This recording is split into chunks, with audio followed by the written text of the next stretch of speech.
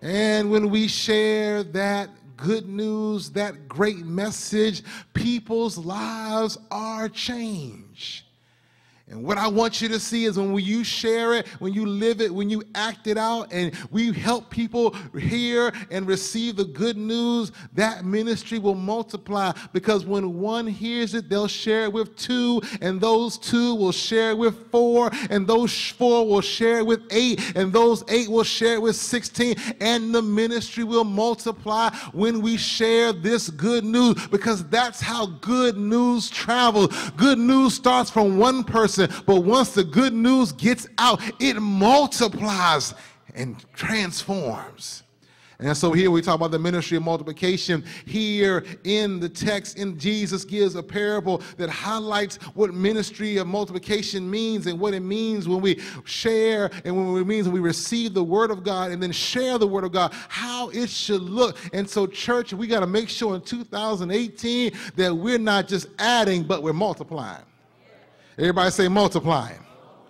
Let's take a look at the text. Here in the book of Mark, the Gospel of Mark, the Gospel of Mark is really a concise gospel. And with the writer Mark, he groups things together that are connected. And so when you study it, you want to not just study one part of it, but you want to look at how the things are connected, because how things are connected gives you insight onto the parts. So looking at it from the whole gives you insight on the parts. And so when you look at Mark 4, there are 4 parables in that, and they all are really connected. Even though we may look at them as separate, they are actually connected, and we're going to see it and connected in this multiplication ministry. Well, let me break them all down for you. The first parable, I think that's in verses 1 through 8, and Jesus gives a parable. He's on the boat. There's the crowd. He's teaching them, and he teaches them with parables. The word said he always spoke to them in parables, and he gave them parables, and parable was a unique story that may have been, he would use maybe a common analogy, a common theme that the people could understand, and then take that common theme or that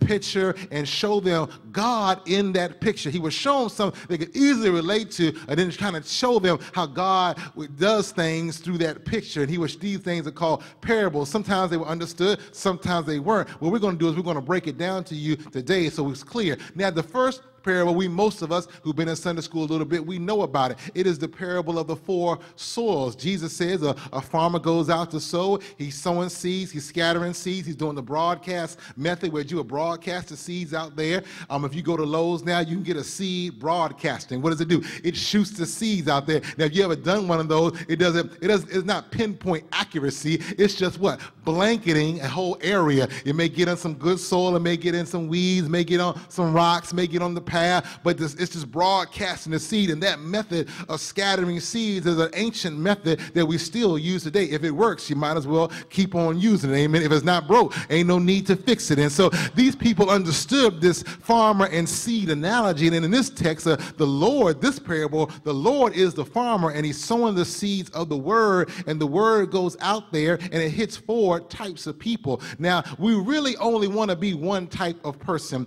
in that parable. Amen. There are 3 other types, and you don't want to be those types. The first type you want to be, that's the person where there's nothing happens at all. The word hits them, they ignore it, they don't want to receive it, they don't want to hear anything about it, they're not open to the gospel, they're not open to the message. That's all right. It's kind of good. When you're sharing your faith and you're living for the Lord and you're trying to tell somebody about the Lord, if they don't want to hear it, wipe your dust off, keep on moving, baby. Amen. Because that's that path. They're not really trying to hear it. And that's that one group. They're not really trying to hear the message of the gospel of Jesus Christ. Your goal is to share it, to do what you can, but they don't want to hear it. Keep it moving, keep it going. Amen. Then that second group of persons that comes in, these are the groups. See, there's one people don't want to hear the message at all. Then some folk hear it, but they don't have any root.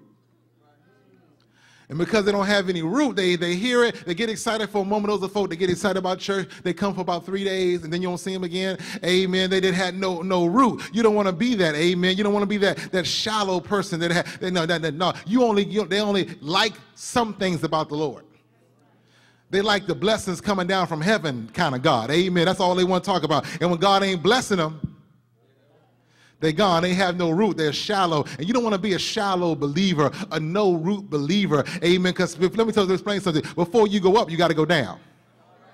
Amen, somebody. I'm going to help you here because some of us, we want God to take us up, but we're not trying to get any roots. Amen. We're not trying to get strong. You need, God wants you to get some roots because you're going to need some strength, amen, to handle the challenges of life. And he said, for this second soil, there's the no root group. You don't want to be in the no root group.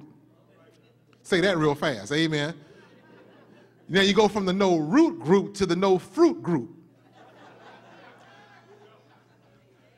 So some don't grow at all. Some grow, but they don't have any roots, so they don't last. Then some grow with some roots, but they don't have any fruit because they get choked out. The text says before they can able to produce anything for the kingdom of God, before they can even produce any fruit for the Lord, before they can do any good works for the Lord, they get sidetracked and distracted by things. Amen. So they got some roots, but they don't have any fruit. And beloved, you don't want to be in the no root group, and you don't want to be in the no fruit group. Amen. And let me help you here. A lot of the church is in the no fruit group. Okay, y'all don't like that. Amen. You hear, but you ain't producing anything. Amen. Let me help you. Your role, your responsibility is not just to come and sit.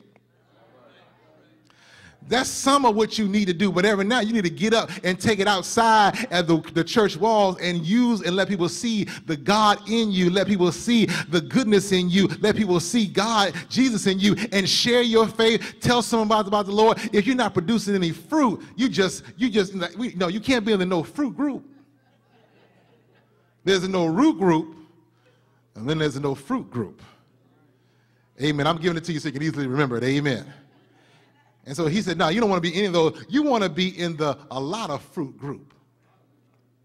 He says, look, he goes from those who have no fruit to those who have a lot of fruit. Now I'm explaining to you what the fruit means in a minute. But we're just, right now, let's understand, there's a no fruit group and then there's a whole lot of fruit. He says in around verse 8, he says, and then he said that the last group who heard the word. See, some people heard the word, but they didn't produce any fruit. They got sidetracked. Some people heard the word, but because good things didn't go their way, they got out of Dodge. Some didn't want to hear the word at all. But then some hear it and receive it, accept it. That's the good soil. They don't just produce a little bit of harvest. He goes 30, 60, 100-fold. That is exponential with regards to harvest. I said, hold on, okay, Pastor. All right, I get it. I don't want to be in the no growth at all. I don't want to be in the no roots at all. I don't want to be in the no fruit at all. I want to be in a lot of fruit. Well, what is fruit? What does this mean? Well, let me help you. The mission and the mandate of the church is really two things. It is to make disciples. Everybody say make disciples. So when we talk about the ministry of multiplication, the first thing is, the goal is we need to what? Make disciples. And not only do we make disciples, we ought to be making disciples better.